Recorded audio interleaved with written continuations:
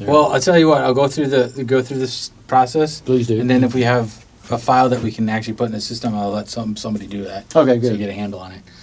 So assuming I'm creating a new file here, obviously you always want to make sure 44.1 stereo 16-bit should be the standard. So I'm opening up Adobe Audition. Yep. Do it. So you create a new file. So I'm just going to create a quick new file, just like you would with Adobe. Blah blah blah blah blah blah blah blah. All right. So assume that is a file that has been created for the system. Okay. On the right side, under XMP, you're going to see there should be an option for wide orbit. Under there, you'll have title, artist, out cue, start, end date, and year. Right. The minimum that you need to put in is something on the title field. Okay? Because if you load something to the system, you don't have a title on it, it'll be hard to find. So I put like ASU Con Part 1. Yeah, exactly.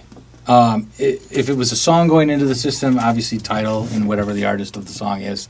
Out cue is usually used for at the end of maybe usually on the end of a spot, it's the last thing going through. Don't need or that stuff. Sometimes people put their initials to show who actually did the underwrite or spot or whatever.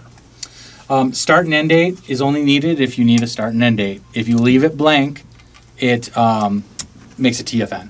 Okay. So if you don't care about an end date, leave it blank. But okay, in the case of like I do an end date. See what happens now is when I get the file, like it's a cart, and so I end date them like for the day after. For instance, Arizona Encore was Tuesday, so that was what, the 4th. So you make it in on the 5th. And on the 5th. So the next time I go in and see that cart, the ones that are out of date are highlighted in yellow. So I know which ones are, they're kaput because they're dated anyway. So that's why I know the new ones. I just load them into that and, click them, replace them, and away it goes. That's just a little reminder for me so I don't get the wrong ones. But okay, if it needs an end date, you can just put an end date in. You just got to follow it. Month, day, year, in parentheses is just showing you how you have to format it. Oh yeah, no problem. If you format it that way, that's how we know how to suck it in. If this is a file that you're saving for yourself, you're not finished with it, it's not going to wide orbit yet, it's just for yourself, you're going to use File, Save As. Okay. So File, Save As, and save it to your Y drive, whatever it is. Right. Okay? Okay. If it is for wide orbit, it's done, it's completed, it needs to get into wide orbit, you're going to use File, Export, File. Yeah. The reason for this is if you use File Save As, every time you go and use it, wherever I left it last, that's where it is. So if it's on the Y drive, if I use Save As, then I got to change it to a different drive. I got to change it to wide orbit. The File, Export, File, as long as we put it into place, it'll have the iDrive ready, the wide orbit ready, 44.1 wave, stereo 16-bit, and markers and metadata included. That means title, artist. It'll be all ready for you. So you don't have to worry about where everything needs to go. All you have to worry about is putting the file name. Okay. This is the important part. The file name is the category and number of where it's going. Right. So if it's a promo, QPR is the category. If it was music, it's QMA or B, followed by a 4-digit number. In this case, let's say it's 5,000. So I put in QPR 5,000. That's category number. So when I send that to the iDrive, which is the import directory, the system will know, oh, I take this file, I'm ingesting it, I'm going to put it in this category with this number. Okay. That's how it knows to put it somewhere.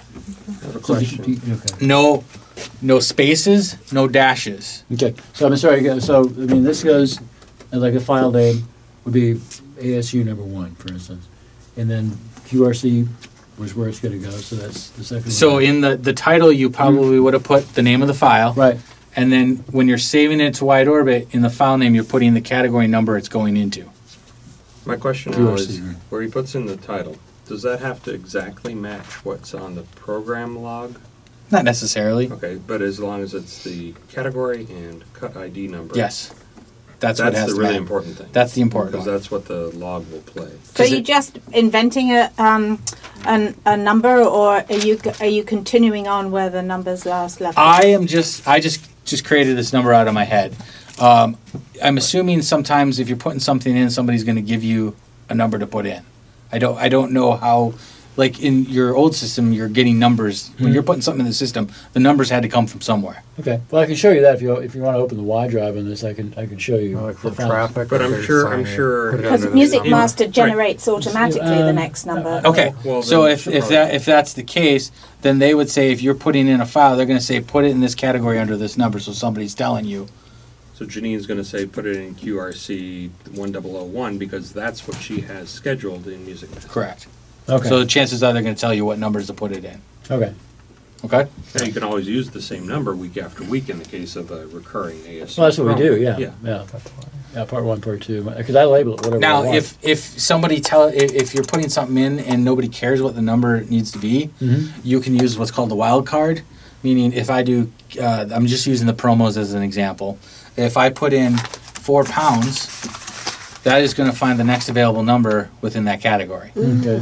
Well, that's what I was asking. That's a wild card. Now, some people will use, let's say I use 4 and 3 pounds. So I use the number 4 with 3 pounds. That means it's going to find the next available number in the 4,000 series, and so forth. Okay. So I could do 4, 5, and 2 pounds, whatever. All right. That's if you don't really care what number it is. Nobody gave you a number. That's the best way to do it. I just title it. Make That's sure that you do give it a title, because if you do a wild card and you don't give it a title, you're never going to find it. All right. So then once you do that, I'm just going to put the word test because I want the file to reject anyways. You just click OK, All right. save it right over file, and then the file should ship into the system. Okay. So in this particular case, then, since, well, for instance, like these shows are built up of 1, 2, 3, 4, 5 elements at least, stacked. You know, 1, 2. Number 1, you know, goes into their underwrite, goes into Janine's underwrite, goes into the next segment of the program, goes into one more underwrite, and that's the end. So how do I stack them in this so they're not like all over the freaking place? Because it has to be all. It's a self-contained cart now that has everything, all the elements in it. You're talking about a rotator. Yeah. Cart? Right. That's what it is. Because Like I the mean, billboard and then the... yeah, it's not. I mean, I can show you if you pull up. Where's an audio vault? And I'll show it to you. Well, Okay. no, that doesn't. He said it's contained within the cart. That doesn't make. I can't do that. That's not a rotator. I don't understand what Let me that show is. you what it. Let me show you what it does now, and if Can we you can finish the translate. training here, John? Sure, whatever. Yeah. But this is really important because if it botches, they're gone, and it's like, you know. Okay. Why don't we go to where this program goes in the log Mm-hmm. and set it up? That's what we need to do. That's where it is now. So So it always shows up. Because it shows up. It comes from Music Master. No. I get the file. Okay, I'm just going to answer your question. I get the files from Central Sound, which is our production studio downtown, and they send them to me in waveform. what puts them into the schedule? Yeah. I do. You just manually put them in. Yeah, So you're. that's So the there's only not way. a placeholder in Music Master? Well, there's a placeholder with ASU and concert, and Okay, so it's in the log. and it's but it's an expandable thing Okay. with several, with a number Oh, of you do a slots in it. micro. He's doing a some kind of macro. You can't do that. You could go look at this entry in the log where Yeah, where it should be, and he Master's just putting- needs to put the. and put the files in and show him how to insert files around it so it is built the same way. He'd have his group of files that need to play in Yeah. order. inserted into the log or the playlist at the appropriate spot. It wouldn't be hard to do. You just have to import the Yeah. files, know what the underwrites are, Mhm. know what the promo is, stack it up, just like you were showing people how to insert tracks. Yeah, it'd be the same thing. I mean, these are just audio files, so you're just Correct. inserting all. If there's 6 of them, you just insert all 6 of them. Right, but then here's the other widget. I think we talked about this. SymphonyCast itself propagates its own files, and it has their own underwrites and everything with it. So that's That's all set up that and Sunday broke. okay. All So automatic. if you set that up, something like that, it seems to me that I should be able to insert everything you know, on the on the other shows that just are like our individual files that they send me. Because we're going to run into this with the symphony, we're going to run into this And with Christmas, opera, with and those Christmas. 9 lessons and all the rest of Yeah, it. so I mean, we're going to have a lot of insert stuff. Probably be best to look when Janine's here tomorrow at the logs for, was it Tuesday and Wednesday now, or Tuesday and Thursday? Tuesday, Thursday Well, is we it? could open up Thursdays. Yeah, open it up. Because that's and in there right now. We could go look at Thursday's log and see how she Oh, has sure. that arranged. Let's do that. Maybe that answers more questions. Remember to close out your tab. Yep. See? What time is that supposed to be at? Yeah, that'll be at 7 o'clock, 7 p.m. So 1900.